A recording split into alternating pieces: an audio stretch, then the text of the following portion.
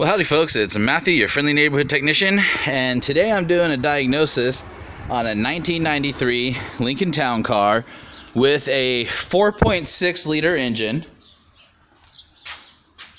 Okay, so what are the complaints on this vehicle? The owner complains, so the owner has owned it now for about 6 months, the current owner, and they said that ever since they bought it, it had what I'm going to call a hesitating issue. So you'd give it the gas or you try to get the car to go and it would just hesitate, spit and sputter, all that other good stuff. Over the past few months it has gradually gotten worse, and so now it's to the point to where if the car is cold it won't even go over 25 miles an hour. Interesting thing is if you allow the car to warm up a little bit, it'll go over 25 miles an hour. I was able to get it up to 35, 40, and even 50 miles an hour, but there is no get up and go in the vehicle. So in order to get it to go 40, 50 miles an hour, you have to press the pedal all the way to the floor, and it doesn't get up and go. It struggles to get up that fast. Upon startup, it has a little bit of a rough startup. It's a little hesitant to start, and it does have a little bit of a hesitant idle as well.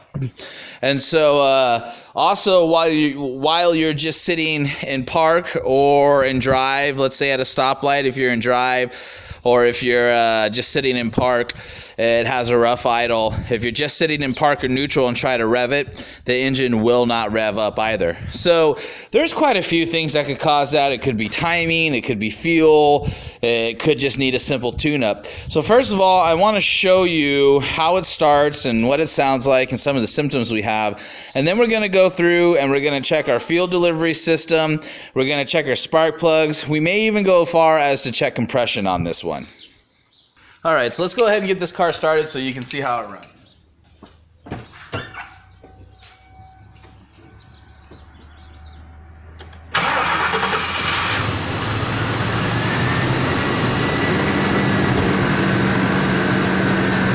So at first glance, it doesn't look like or sound like it runs bad at all. It starts right up pretty well and idles pretty well. But when you put the engine under a load is when it starts missing. Sorry about that. Is when it starts missing and when it starts hesitating and bogging out. Here we go.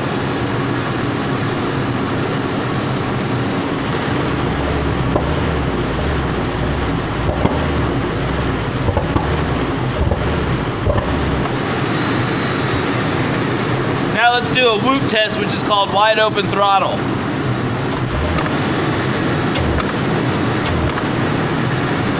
Now let's test that one more time.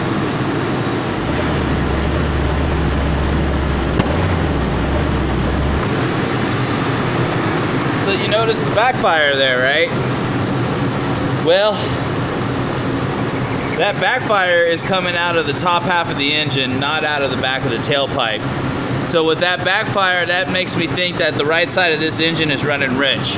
So let's go ahead, just to eliminate it, let's check our fuel delivery system.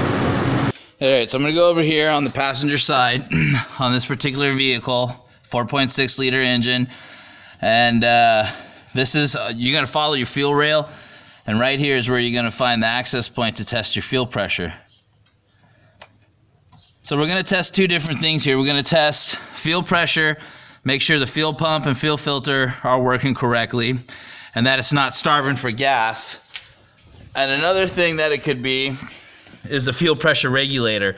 So we're also going to test this with our fuel pressure gauge by pulling the vacuum line off of it while it is running. Now if this is working correctly, come on vacuum line, if this is working correctly, when you pull the vacuum line, you'll see your fuel gauge jump up. So the proper fuel pressure is going to be around 36 psi. And when you pull this vacuum line, if your fuel pressure regulator is working correctly, you'll see your fuel pressure gauge jump up. You can check it out and see, just using a standard fuel gauge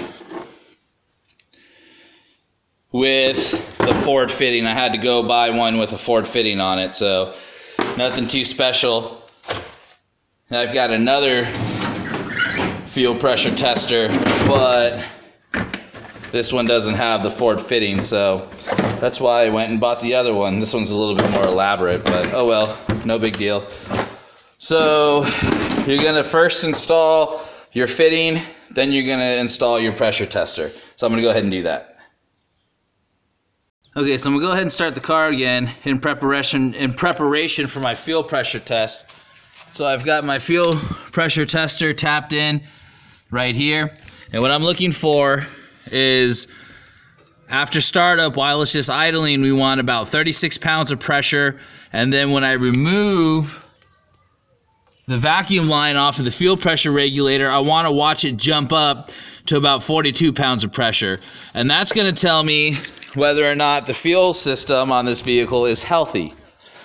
That'll let me know if the fuel pump is working correctly, and that'll also let me know if the fuel pressure regulator is working correctly. Alright, so now that the engine is running, let's see where we are at. That's about 36 pounds of pressure. Close enough to it. So that tells me that that's pretty good. So let's see what it does when I pull the fuel pressure regulator vacuum line, which is this right here. Let's go ahead and pull it. So that's pulled, and now we've jumped up to about 41, 42 pounds of pressure. So that right there is a good indicator that you've got a healthy fuel pump, you've got a healthy fuel filter, and you've got a healthy fuel pressure regulator.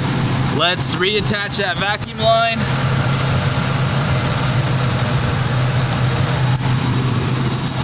And it goes back to about 32 pounds of pressure.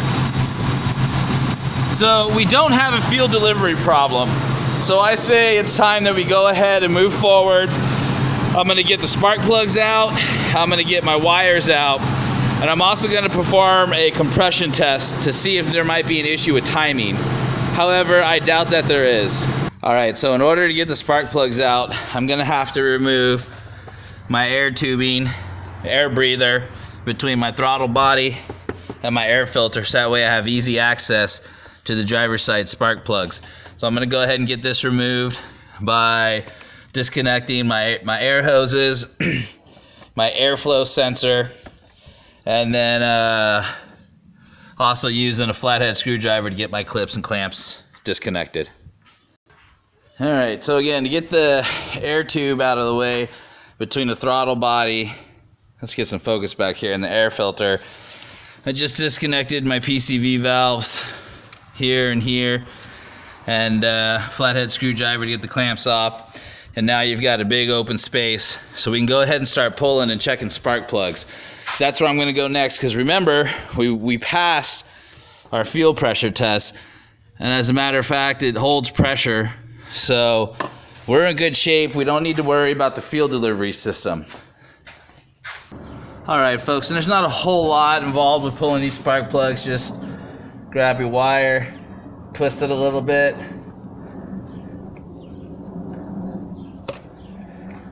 and it should come off just fine. Oh wow. Well, there could be one of your answers right there. Time for new wires. This one just came apart completely, so make a note of that.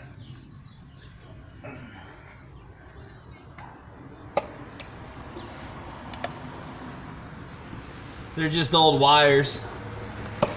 There we go. Alright, so next we're going to use a 5/8 spark plug socket. Go ahead and get all the spark plugs loosened up.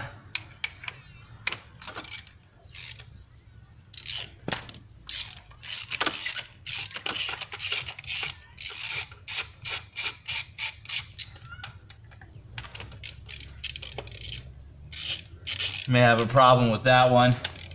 That's the one that the wire just came apart on, so at the least we need at least one new wire. Might as well go ahead and change all the wires. They look pretty old. Plus the coils in here, they're Motorcraft coils. They're the original coils. This car has 160,000 miles on it.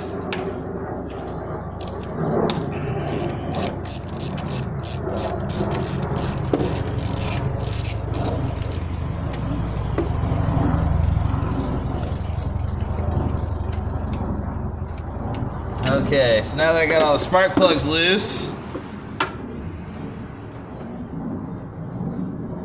take my magnet here and pull them out. Now these spark plugs are in pretty decent shape. They're burnt pretty decent. They still have the electrode. So these are pretty good. I'm gonna lay these in order out to the side because I want to compare them with my other spark plug. So here's number 4. Still has the electrode in pretty decent shape.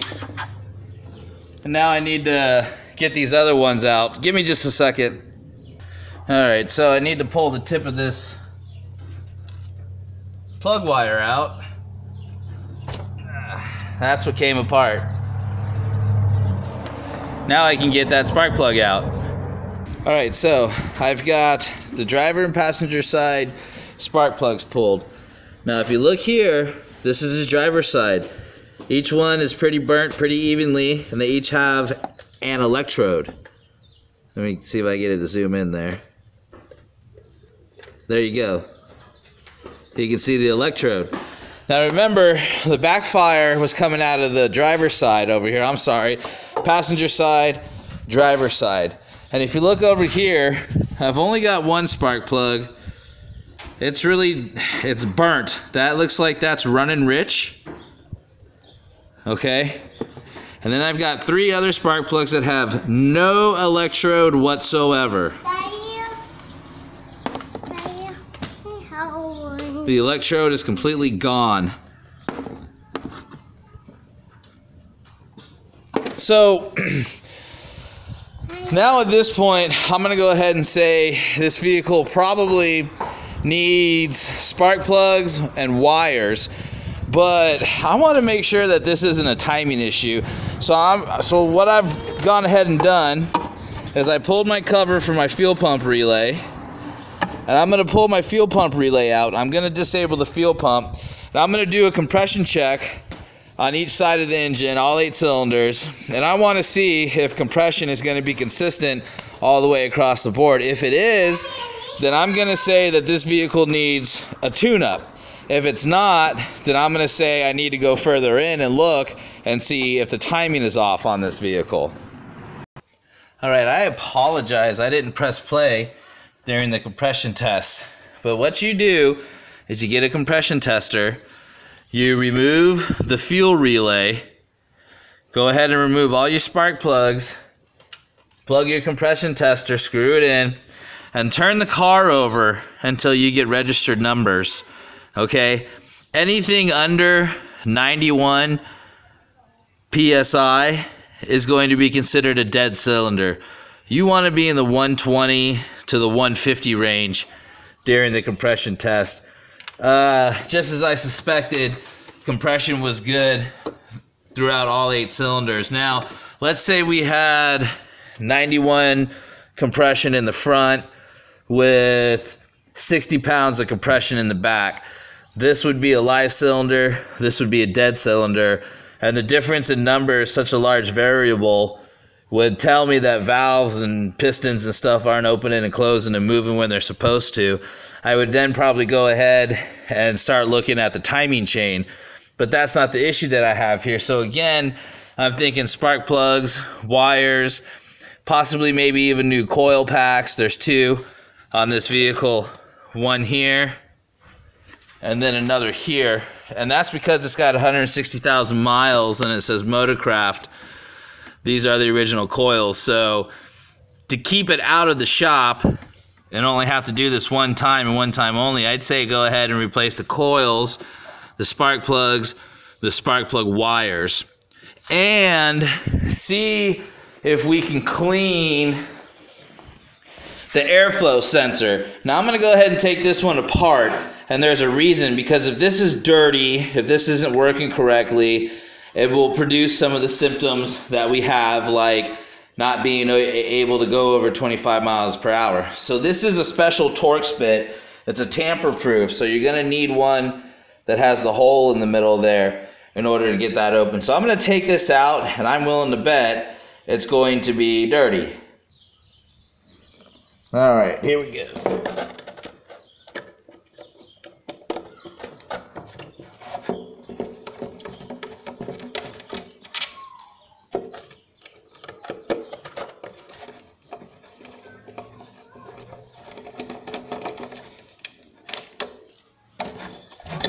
All right, there we go.